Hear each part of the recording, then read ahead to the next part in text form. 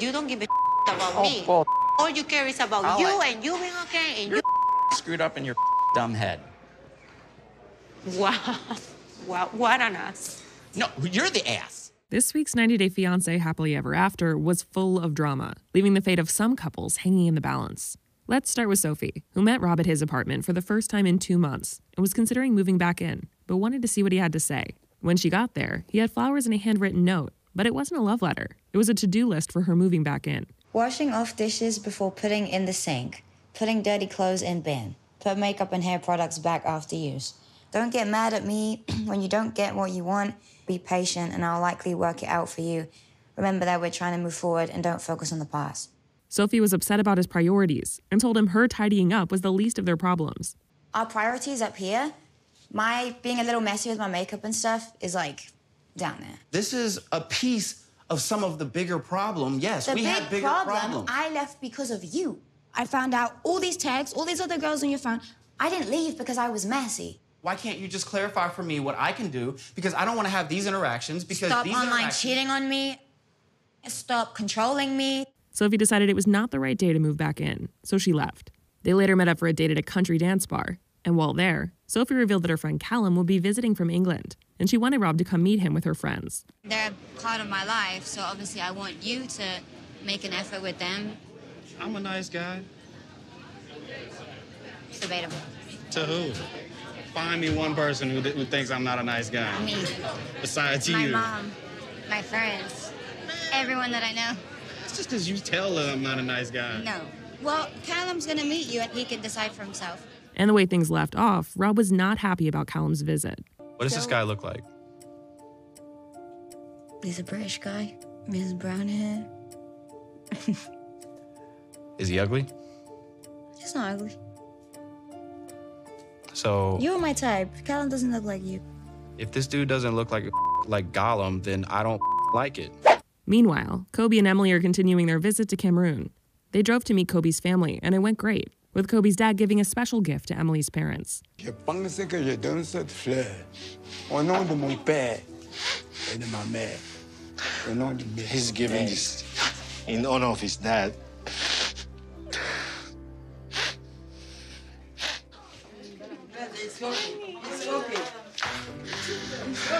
Okay. I mean, I never thought of a day like this, like it was gonna happen, but I'm so happy. Later, Kobe's dad told Emily that this trip was the perfect time for them to get married traditionally. We're gonna get married? Again?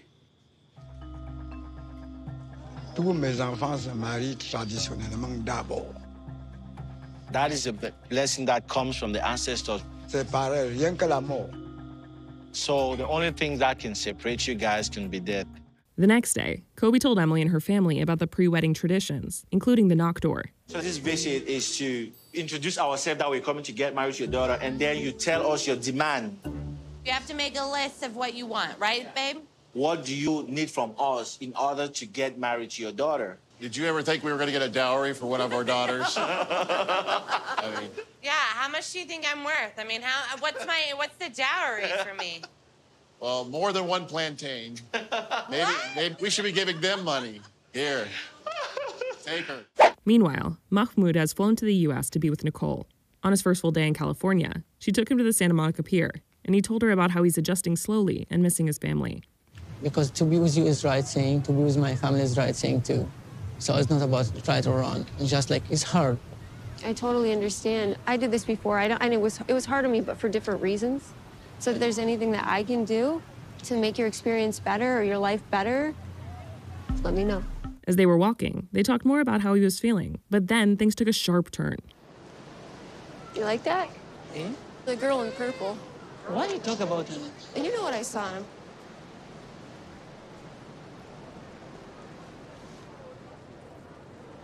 Stop dead in your tracks to there. Stop what? Like, I saw what happened.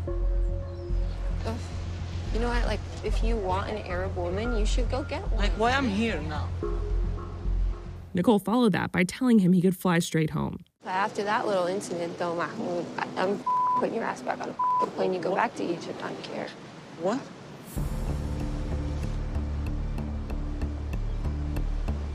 If you want to be a little womanizer, you can go back to Egypt. Yeah. Okay, I will. I'm done. I'm not going to now. Good. Big Ed and Liz, meanwhile, are less than 8 weeks away from their wedding day and are working on improving their communication. They hit a bit of a speed bump when they argued over each of them making a mess in the kitchen, and Liz's daughter, Riley, was the one to ease the tensions. Are you going to smile? Are you going to clean your mess? Or let this ruin your day? Would you stop ruining it? Either relax and enjoy, You're being a little brat. clean your mess, or go back to bed. I'm going to be a little brat. And you're pouting, and you're ruining the event. You stop being a brat, because you're ruining it. What's up? What if you guys just start talking about it and we can clean up everything after we're done? That's a great idea. Later, Liz brought Riley, her mom, and her grandma to go wedding dress shopping, and Liz found the dress of her dreams. Liz's mom, who hasn't been Ed's biggest fan, told her she wanted to clear the air with him before the big day, and Liz hoped she wouldn't be too hard on him. I'm hard enough on him enough, and so is everybody else. I don't want you to be hard on him. I'm not gonna. Even though he knows that he's given you a reason to be upset. But he doesn't know that I know the good things that he does too. Ashley and Manuel went to go check out some motorcycles together, but Manuel made it clear that he's looking to drive solo when he visits his extended family. Esto es para parejas. Pero ¿quién dice que quiero andar contigo en mi moto? ¿Qué? ¿Tú quieres espacio de ello? Sí. ¿Eso es tu punto? Salir a hacer mis cosas yo. He said he wants space. Yo pienso que estás haciendo un poquito antipático. No es antipático. Un poco. Sí. Por eso necesito una motocicleta. Puedo ir a visitar a toda la familia. Salir a hacer mis cosas yo. Ashley felt this was another instance of Manuel not wanting to include her in his life, and she later brought it up with him. Yo quiero entrar en tu familia más. Déjame mi espacio. Todos necesitamos. Tú tienes tu espacio, déjame mi espacio también. Yo quiero ir contigo. Necesito ir contigo. Por favor, déjame conseguir un poquito más cómodo. Manuel agreed to introduce her to them. Later that night, as Ashley gave him a spiritual bath to help with their communication, he expressed some hesitations about his Catholic family finding out she's a witch. It really is upsetting that Manuel never told his family that I'm a witch. It's like he wants me to lie to his family about who I am. And I find it a little insulting because it is a huge part of my identity. Me tomó mucho tiempo adaptarme a la brujería de Ashley. No estoy seguro si que mi familia estará muy abierto a saber sobre esto de Ashley. Meanwhile, Gino and Jasmine are reeling from the bad news they got from an immigration lawyer who said that because Gino didn't include Jasmine's kids on her K-1 visa, it might take up to 2 years to bring them from Panama to the States. Like you omitting my kid's name, just it up for us. I feel bad that I missed one thing. You didn't miss one thing. You missed the thing, the most important part of the process. Yeah, it was important. Jasmine argued that he should hire a lawyer to do the paperwork moving forward, but Gino was against it, saying it was too costly and he would do it himself. And Jasmine was upset about his priorities. When it comes to have my kids here with me, like money means nothing. No, I'm not. I can't believe this from you, What kind of evil person you are? No, I'm not evil. I'm not evil at all. Do you love me? I've been busting my ass to get you to this country, and I get no appreciation for what I've done. So what do you want me? What do you want me to do? To make a study of you because you brought me here? No, but all I get is a lot of negative feedback for something that I busted my ass for. The argument got extremely heated, with Jasmine saying she didn't think their marriage could survive this. I wish I have never met you. You ruined my I want to get divorced from you. I don't want to be married to you, and I'm going back to Panama. It ended with Gino leaving the restaurant and Jasmine in tears. I have never seen this side of Gino. I want to go back to Panama.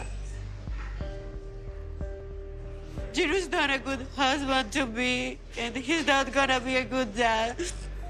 I don't want to have kids with him anymore.